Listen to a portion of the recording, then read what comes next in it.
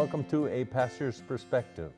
I'm Ken Gray and I serve here at Calvary Life Family Worship Center in Cheshire, Connecticut.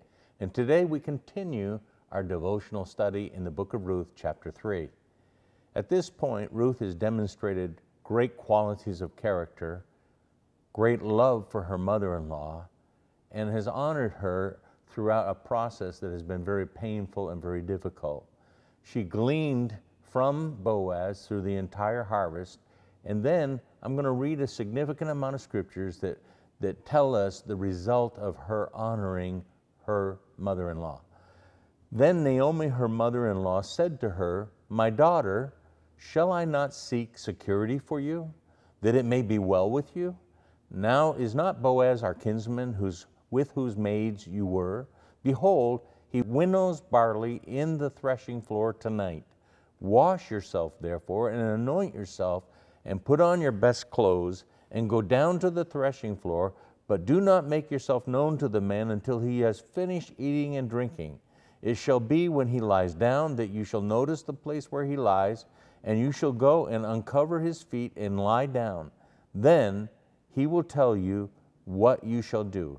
She said to her, "All that you say I will do." It's interesting because Ruth has really honored her mother-in-law in a variety of ways, but in this specific case, she's honoring her mother-in-law by doing exactly what she instructs her. She's honoring the wisdom, the knowledge and understanding that she has, that Ruth is not completely really aware of at this point.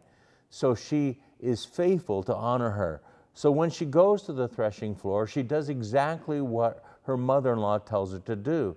And then after the middle of the night occurs and she has put herself at the feet of Boaz, and he wakes up being startled because he recognizes someone is there. And when he does so, he questions her and says, "Who is this that has lied down?" So she identifies herself, and then he responds in this fascinating way in verse 10. Then he said, "May you be blessed of the Lord, my daughter. You have shown your last kindness to be better than the first by not going after young men, whether rich or poor. Now, my daughter, do not fear. I will do for you whatever you ask. For all my people in the city know that you are a woman of excellence. Now it is true, I am a close relative. However, there is a closer relative than I. Remain this night, and when morning comes, if he will redeem you, good, let him redeem you. But if he does not wish to redeem you, then I will redeem you. As the Lord lives, lie down until morning." We see here Ruth receiving an unusual honor from a very well-known and respected individual named Boaz. And this honor comes not as an accident.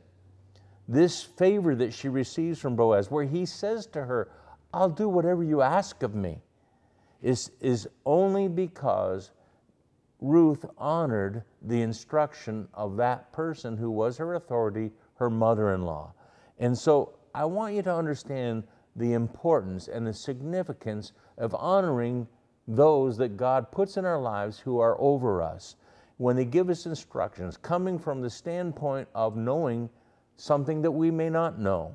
And it's important that we respect, especially in our youth, the authority that is around us. We're living in a culture where everything attacks authority, no matter whether it be political authority, whether it be police, whether it be instructors and teachers or whatever. There's great disrespect for authority. Parents, even parents. And this is an indication of the time that we're living in.